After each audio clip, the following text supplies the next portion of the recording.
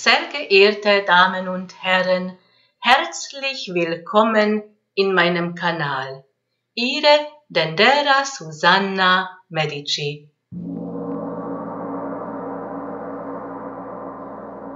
Wie beeinflusst die kosmische Energie unserem heutigen Tag am 30.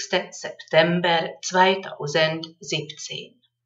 Mond bewegt sich gerade in Tierkreiszeichen Wassermann und hat eine zunehmende Mondphase. Es gibt ein Sternbild bzw. eine Figur im Himmel und das beeinflusst die Mondenergie. Diese Figur nennt Claudius Ptolemäus als Terebellum. Dieser Terebellum sagt aus, das ist ein Viereckfigur, Sicherheit, Stabilität, Struktur und Ordnung. Und wir haben auch dieses Bedürfnis heute, ein fester Boden unter unseren Füßen.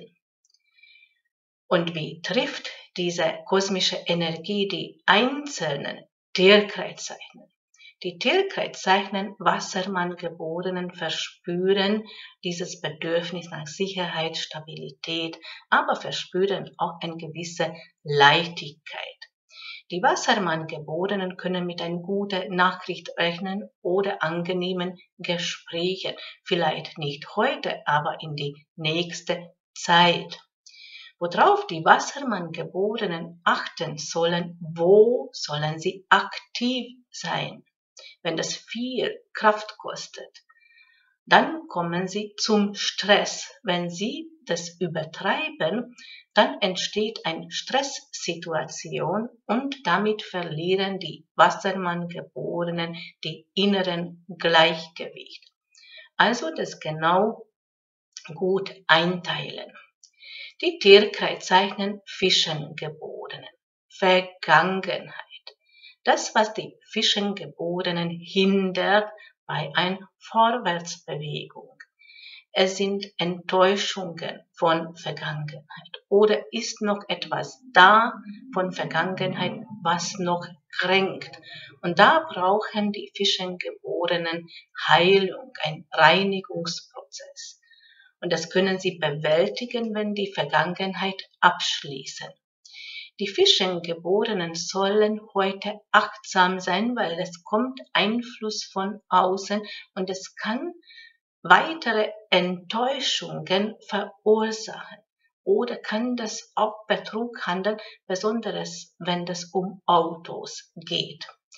Die Tierkreiszeichen Wiedergeborenen spüren die Leichtigkeit, die Bewegung, die Begeisterung, die tolle Ideen und es ist ein guter Zeitpunkt, etwas zu beginnen, etwas starten, etwas verändern in ihrem Leben.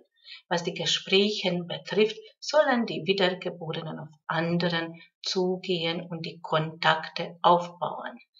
Die Tierkreiszeichen Stiergeborenen ist unbeweglich, da sind Hindernisse, das ist eine gewisse Sperre da. Die Stiergeborenen sollen geduldig sein und in den kommenden Tagen verbessert sich das alles. Dann haben sie auch Glück in die Liebe, Partnerschaft. Die Gespräche, das kann momentan unangenehm oder unklar erscheinen bei den Stiergeborenen. Die Zwillingsgeborenen haben Glück gerade. Glück, weil es kommt mehr Klarheit, mehr Leichtigkeit, mehr Orientierung, tolle Ideen, es ist Bewegung und eine gute Nachricht ist auch zum Erwarten. Die Tierkreiszeichen Krebsgeborenen fühlen sie sich unsicher, sie sollen lieber noch warten, ansonsten wird es alles gut sein, aber erst in den kommenden Tagen ist es wirklich spürbar. Die Tierkreiszeichen Löwengeborenen sollen auf ihre innere Ruhe achten, weil da liegt die Kraft. Also die sollen etwas abwägen, ausgleichen und die inneren Ruhe bewahren. Wichtige Themen sind bei den Löwengeborenen Freundschaften oder ein Hobby oder eine Veranstaltung, aber auch die beruflichen Situationen. Die Tierkreiszeichen Jungfrau Geborenen sind nervös, unsicher, da sind Unklarheiten da. Die Jungfrau Geborenen sollen auch darauf achten, was für Einflüsse kommt von außen, weil das kann auch eine Täuschung sein, was natürlich zum Enttäuschung führt, aber kann auch Betrug sein, besonders wenn es um Bewegung handelt, wie Sportaktivität oder ein Auto. Also achtsam sein auf die Kontakte. Die Tierkreiszeichen Wagengeborenen ist eine innere Ausgewogenheit. Es sind auch Chancen, etwas zu verändern, verbessern im Leben. Aber da sind die Wagengeborenen noch unschlüssig, unsicher. Vielleicht muss das etwas noch reifen lassen und sollen die Wagengeborenen das noch überprüfen, vorbereiten und wenn sie sich sicher fühlen, dann erst starten. Die Tierkreiszeichen Skorpiongeborenen haben das Gefühl, sie bekommen gerade keine Luft, es bedrückt etwas die Skorpiongeborenen. Mal grundsätzlich haben die Skorpiongeborenen eine gute Zeit, was die Finanzen betrifft, aber heute und morgen ist es nicht so gut. Das kann sogar zu Geldverlust führen. Die Tierkreiszeichen Schützengeborenen können mit guten Gesprächen, mit einer guten Nachricht rechnen. Vielleicht nicht heute, aber in die nächste Zeit. Die Schützengeborenen haben gute Chancen und auch Glück zu Veränderungen. Da verbessert sich etwas, das kommt auch in Form. Aber wichtig ist bei den Schützengeborenen, dass sie die Ziel nicht aus die Augen verlieren und dass sie das nicht aufgeben. Die Tierkreiszeichen Steinbock-Geborene haben Kraft und Mut und haben auch die Bedürfnis nach Sicherheit und Stabilität.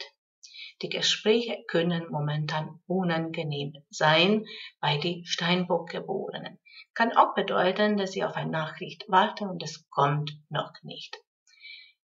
Diese tägliche kosmische Energie beeinflusst unserem Leben. Jede Tierkreiszeichen erlebt es anderes. Aber das ist immer noch zu allgemein beschrieben.